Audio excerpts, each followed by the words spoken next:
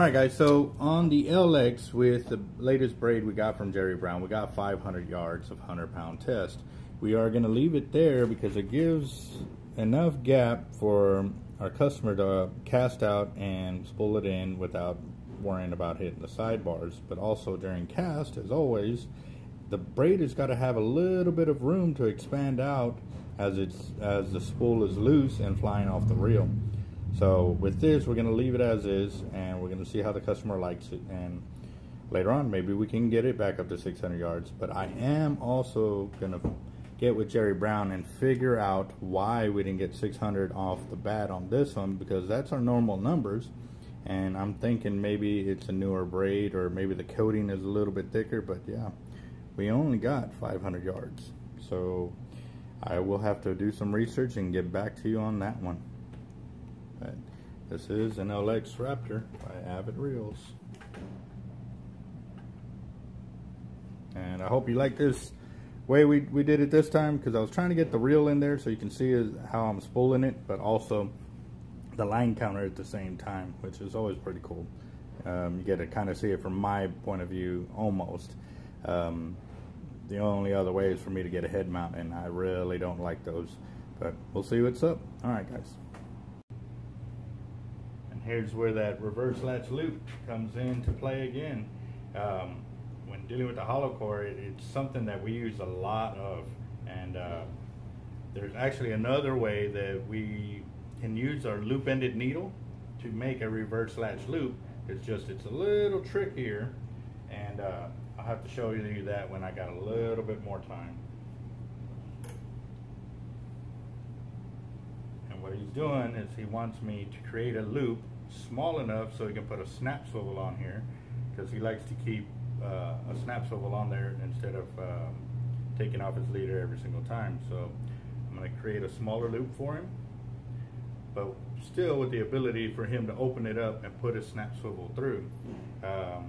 Here's on the tag end. Obviously I'm going to go back the opposite way, and that's creating another finger trap for the braid, so that way if on a far off chance that this braid will slip on this side with this loop, this one will not slip because it's pulling from a totally different Chinese finger trap on the braid. So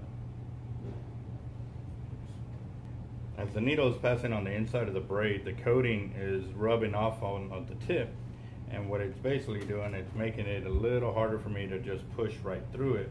I'm gonna have to see if they have some kind of maybe a wax or something that I can put on the end of this tip to keep that from happening. One, it's annoying when you're trying to do a long loop or end, and here's a prime example. Alright, so right there, right on the tip, you can see how much coating came off the first time or the second time of me passing the needle through.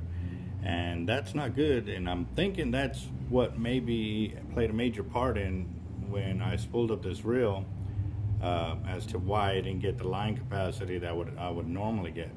So I'm gonna have to get Jerry Brown and figure that out. We'll let y'all know. Alright, so I just finished spooling up another LX with the 100-pound Jerry Brown. We had requested 12 strand, however it may be 16 strand. I don't have a magnifying glass to be able to count out the strands, so what I'm going to do is I'm going to go ahead and download another LX and repeat the process, and I'm going to see if maybe it was me spooling up with the camera here that got in my way to where I couldn't get it to sit in there the way I normally do, or if it is in fact a 16 strand. Or the other thing is too, what I'm thinking is maybe it has a little bit more coating that it normally would have when it comes to us from Jerry Brown. So there's a few variables in here that I'm going to try and eliminate as I'm doing this. The other bad thing is I just got in contact with Jerry Brown, and they don't have any more 12 strand readily available in the amount of yards that we are requesting. Their shipment is due in a few weeks, so I'm gonna try and get this video out, eliminate what I can on my behalf, and my thing is maybe having the camera here to give y'all first point of view. That might be the reason. I won't know until right now that I'm gonna try it again. So let's see what happens. And just to give an idea too, this is what the reel looks like before I down spool it.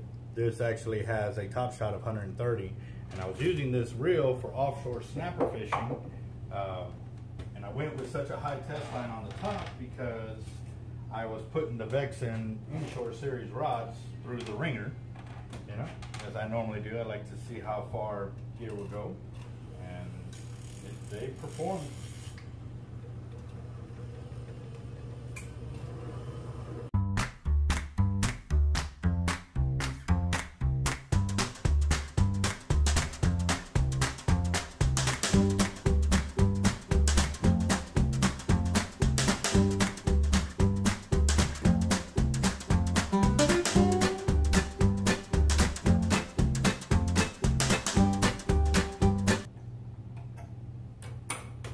Alright, so I've zeroed out my line counter. I'm going to go ahead and start it up and let's see how this one does.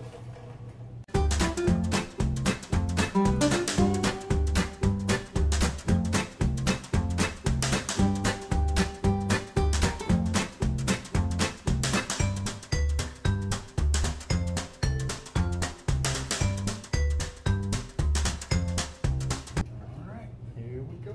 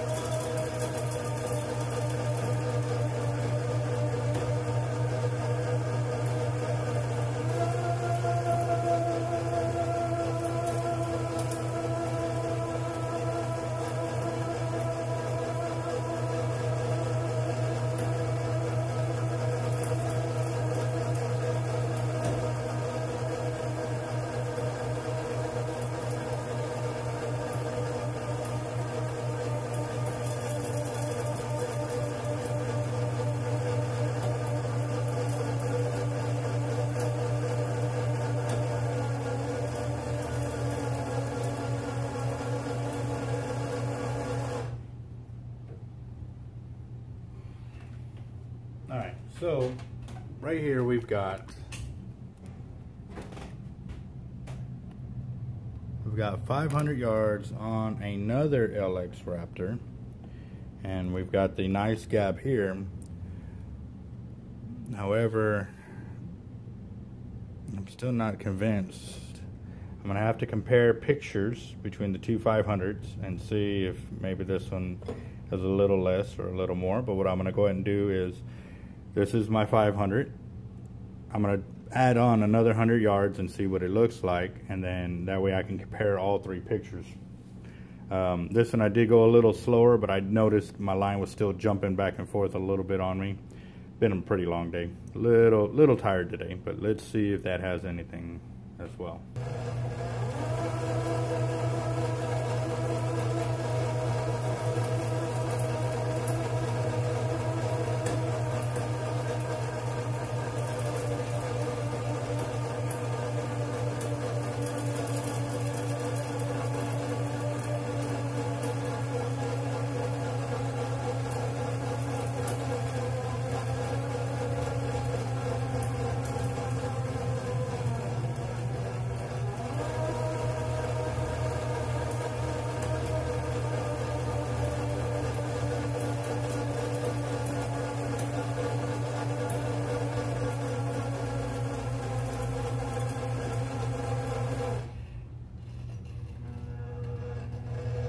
So now we're at 600 yards, and yeah, there's definitely a difference in the spool, but like I said, I'm going to take a picture of this one, and then I'm also going to compare it to this 600 or the 500 of this, and also the 500 on the pink reel that we just did. Let's see what happens.